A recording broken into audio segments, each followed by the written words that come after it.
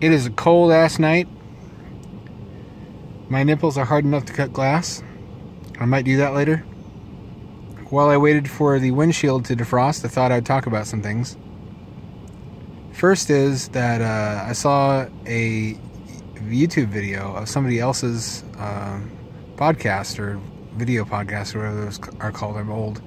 And they were talking about the Hampture project, and they're like, initially because they saw that I intended to transport the habitat by bike trailer, they thought I only had a bike. No, I have a car. And then they were like, oh, well, he has a whip. He must have bought that with that sweet, sweet hamster money. First of all, I love the term hamster money, like it's some kind of futuristic currency from after the bombs drop when people pay each other in hamsters. But no, I've had this a while. I'm not trying to embark upon the project of establishing underwater colonies for hamsters while homeless or anything. I do all right. I just don't have a lot of discretionary income for stuff like this without the Patreon. The other thing was, I wanted to talk about how I kind of got this idea. I did that a little bit last time, but I didn't really go into the deeper motivations.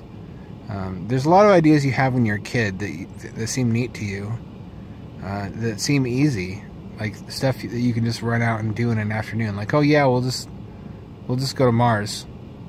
How hard could it be? You know, we'll build a cardboard box spaceship and go to Mars. And then as you grow older, the reality of how difficult really cool shit is dawns on you little by little. Because think about it. If you had been tasked by somebody with establishing a little underwater city, you would have thought, I could do that in a week. That can't be too difficult. Surprisingly, it is. You know, surprisingly, a lot of that shit, like other ideas I had when I was a kid were a flying bicycle that would use one of those hang glider style parachutes, like a paraglider, I think, and rocket engines, like model rocket engines on the back of the bike, which of course wouldn't work. Other people have done that since then. They've made electric flying scooter type things that have battery powered propellers in the back. So most of the shit I wanted to see done eventually got done by people like Colin Furze, Peter Sripol, the Hacksmith. Nobody made underwater colonies for hamsters, though, probably for good reasons. But as I grew older, I gained the technical knowledge needed to actually pull that off, and a complete understanding of all of the factors involved and what made it difficult and how to overcome those difficulties. I think most other people, as they gained the understanding they needed to actually carry out their childhood plans, they also gained the maturity they needed to know better than to actually do it. That part I did not develop. Influences. I should do an article about this. I was influenced by... There's actually a lot of shit in popular culture relating to small animals living underwater. You wouldn't think there would be, but stuff like Rescue Rangers, stuff like Down the Tubes, that level from Earthworm Jim, I think I've mentioned before. Secret of Nim, they have a scene where they ride a underwater elevator made out of a lantern, and just the concept of sort of making cool high-tech shit like that out of junk that humans leave behind, but that would be useful to smaller creatures, so they could replicate a lot of our technologies on a smaller scale. Always kind of fascinated me, on top of the whole general fascination with forts. I mean, everybody loved cool forts as a kid, right? And what cooler fort is there than an underwater base? That accounts for most of my fascination with underwater bases, and also my fascination with Antarctic research stations, which are another one of those things that just doesn't enter most people's minds day to day, and so they've never researched it. But there's dozens of very large, space-age, cool-looking Antarctic colonies, basically, for over 200 people in one case. In the case of the U.S. Amundsen Scott South Pole Station, I don't know if I should do an article about that because it's not directly related to the underwater thing, but it's cool. It's part of the general theme of cozy forts that keep you alive in situations where you shouldn't be able to survive. So I'm here in Lowe's, and I've got the box, just for reference so I know which size of bolt to get. I bought 1/4 inch by 3/4 inch bolts and nuts and the appropriate washers. I tried to find rubber washers. They had one size, which I think would have been alright, but it was only rubber on one side. The other side was metal, and they were tapered, which I didn't think was suitable. I'm still going to look for silicone sealant, but what I have here is sheet plexiglass. Now I'm torn whether to buy a sheet and cut it myself. The pro being that I would have several chances to get it right with the sheet this large. And if I fucked up, I could just cut another piece out of it. But the other option would be to order a custom cut piece off the internet from Tap Plastics or a similar company and be absolutely sure that it's going to be the correct dimensions. Which I think is probably what I'm going to do. Yes! One thing nobody talks about in mad science is your laugh. Now, if you're a rookie, you can't just start out with the full-on throwing your head back and lightning crashes in the background supervillain style laugh. You can't fly before you learn to walk. Me, I go low-key. Check this out. It's alright, I think. If I could make that waterproof, can you imagine how many fucking hamsters I could fit in there? I swear to God, this is an idea I had in like 2008.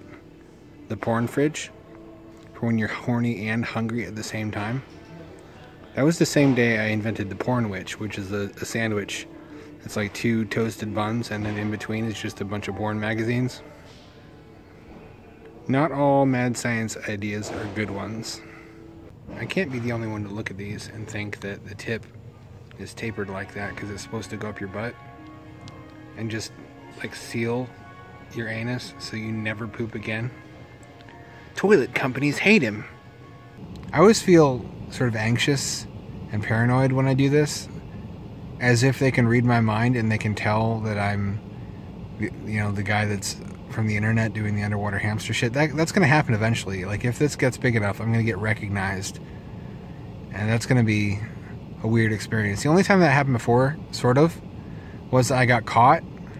I was putting the first habitat prototype into the swimming pool of my apartment complex, I think in 2010, and this big fat black not a security guard, he was one of the maintenance guys. The landlord didn't actually do any maintenance himself. He had this whole squad of guys who would drive around in golf carts doing the maintenance. Anyways, one of these guys comes upon me and he's like, "What the fuck are you doing?" I'm like, "I'm putting a hamster underwater in this habitat I built." He's, "Why are you doing that?" I'm like, "Well, I couldn't afford to put him in space." And he just looks at me and then shakes his head slowly and then turns around and walks away into the night. I don't remember clearly how you guys got the idea that there would be robot tanks, but I didn't want to disappoint you. So I went looking to see what exists today in the way of telepresence robots that are small enough to be useful for this project. They make those big ones that are like Segways with an iPad at the top, but that's obviously not really useful for a hamster scale project. These are the 2 that I found. I have 2 much older telepresence robots dating back to like 2008, 2009 in the garage, but they're both pretty fucked up and in need of some serious work. These were the ones I could find that were reasonably priced. They're both refurbished. And so far as I can tell, nothing's wrong with them. They work fine, but it knocked about $100 off the price in either case. I don't think I spent more than $95 on this one and $150 or something on this one. I don't know if you noticed, this one is hamster sized. You see where I'm going with this? I'm not promising anything. I need to research the feasibility, but I think if I could find a way to get Wi-Fi down to the habitat, this guy could be inside the habitat with the hamster and driven around and interact, as long as you guys can behave yourselves and not like attack the hamster or something. But neither of these are pleasure models. I checked. They do, however, have pivoting heads so you can adjust where the camera is looking. You can not only hear and see through them, but you can speak through them. They're like a cell phone on wheels, kind of. All the other ones I looked at in this price range actually required you to slot your cell phone into the robot and use the phone's camera and display, which wasn't going to work for me for obvious reasons. I don't want to be out a phone every time you guys want to use the robots. This one is app-based. You need a special smartphone app to use it. I'm looking right now in robotics communities to see if anybody's come up with open source software that you can use on a PC. This guy does not have official telepresence support yet, but it's expected that he will. He contains everything you could possibly need for telepresence. He's got a camera here. He's got a display, so you could actually show your face on the little color display that shows his eyes currently. You can drive him. You can pivot the camera when the head moves, and it's got this little grabber that you could do various conceivable things with. Alexa, is a man not entitled to the sweat of his brow? Sorry, I'm not sure. As expected from a surface parasite.